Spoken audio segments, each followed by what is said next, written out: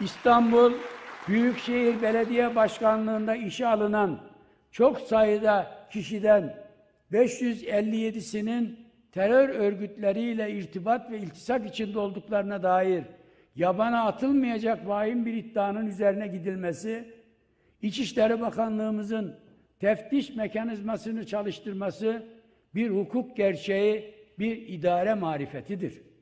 Bundan rahatsızlık duyanlar, İçişleri Bakanımızı karalamaya yeltenenler, kızarmaz gözleriyle, utanmaz yüzleriyle, uslanmaz yüzlüksüzleriyle Türkiye'nin karşı cephesi, Türk milletinin kripto hasımlarıdır.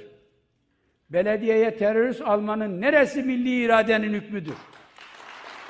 Belediyeye FETÖ'cüleri, PKK'ları, DAEŞ-KEP'cileri, MLKP'leri doldurmanın neresinde adalet, neresinde ahlak, neresinde vatan ve millet sevgisi vardır? Çok ciddi iddialar teftiş, tetkik, sonrasında tahkik edilmesin mi? İstanbul Büyükşehir Belediye Başkanı'nın başında mütereffikka kavuğu vardır da imtiyaz mı kazanmıştır? Lafı ortaya attım, isteyen istediğini alsın diyen çürük yumurta, senin dilinin altındaki bakla nedir?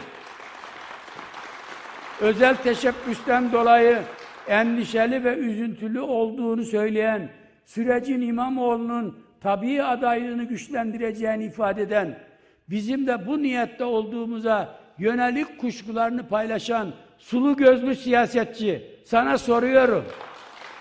Siyasete devam etmek için CHP'de yer mi yapıyorsun? Kaybettiğin itibarını Halk TV ekranlarında mı arıyorsun? Ön yargılıyla teftiş sürecinin İstanbul Büyükşehir Belediye Başkanı ile ilgili bir mesele olmadığını iddia edenler, siz nasıl bir kafaya sahipsiniz?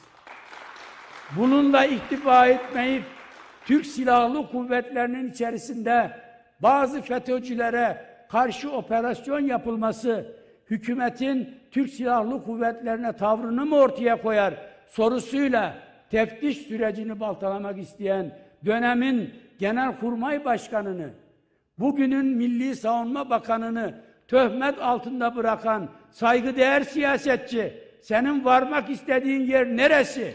Yapmak istediğin nedir?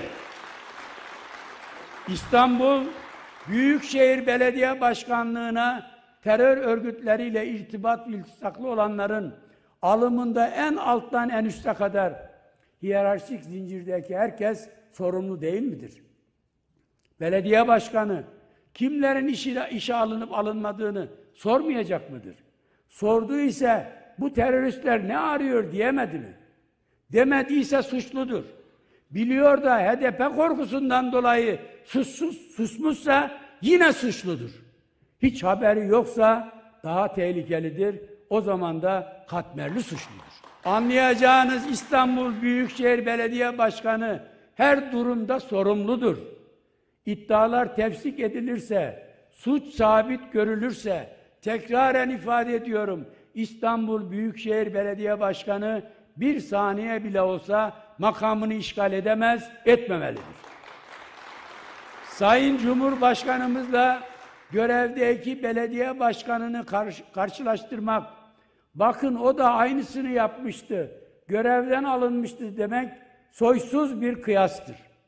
Sayın Recep Tayyip Erdoğan okuduğu bir şiir yüzünden büyük haksızlıklara uğramış, görevden alınmıştı. Bu antidemokratik ve faşist uygulamayı Türk milleti tasvip ve tamir etmiş, nihayetinde Sayın Erdoğan'ı Cumhurbaşkanlığına kadar taşımıştır. Peki mevcut Büyükşehir Belediye Başkanı şiir mi okudu? Hayır. Gözünün üstünde kaşın mı var dendi? Gene hayır. Terör örgütleriyle bağlantılı olanların belediyeye alınması konusunda iddiaların araştırılması, incelenmesi, ihtiyaç olursa da soruşturulması maksadıyla tecrübeli müfettişler görevlendirildi. Ne var bunda? Yanlış olan nedir? Mağduriyet bunun neresindedir? Suç işlemiş, işlenmiş, suçlara ortak olmuş, terör örgütüne mali ve siyasi destek sağlamış HDP'li belediye başkanları o halde niye görevden el çektirildi? Hukukun üstünlüğü varsa ki vardır ve kesindir. O zaman kamu görevi icra eden herkes yeri ve zamanı geldiğinde yaptıklarından ve yapamadıklarından dolayı hesap vermekle yükümlüdür. İstanbul Büyükşehir Belediyesi'nde suç işlenmişse, terörist bir diyet programı kapsamında işe alınmışsa, bunun birinci derecede sorumlusu, temsili olarak şube müdürü Ahmet, daire başkanı Mehmet değil, bal gibi, buz gibi belediye başkanı olan zattır. Bu kapsamda herkes teftiş cihetiyle ulaşılacak sonucu beklemelidir. Suç sabit görülür, suçlular tespit edilirse bundan sonraki etap mahkemelerdir. Bu süre zarfında teröristlerin işe girdiği belge ve bilgilerle bir rapor formatına bağlandıktan sonra Büyükşehir Belediye Başkanı'nın sadece mahkeme huzuruna çıkması yetmez. Görevinden alınması şarttır, adaletin icabıdır. Hitabında sorumluluk Büyükşehir Belediye Meclisi'ne aittir. Milliyetçi Hareket Partisi'nin berrak görüşü milletin kanaat ve görüşüdür. Sözümüz hakkın ve hakikatin sesidir. Kim bu süreçte hem nalını hem mığına vuruyorsa, Cumhur İttifakı'ndan hazımsız, milli beka mücadelesinden memnuniyetsiz demektir.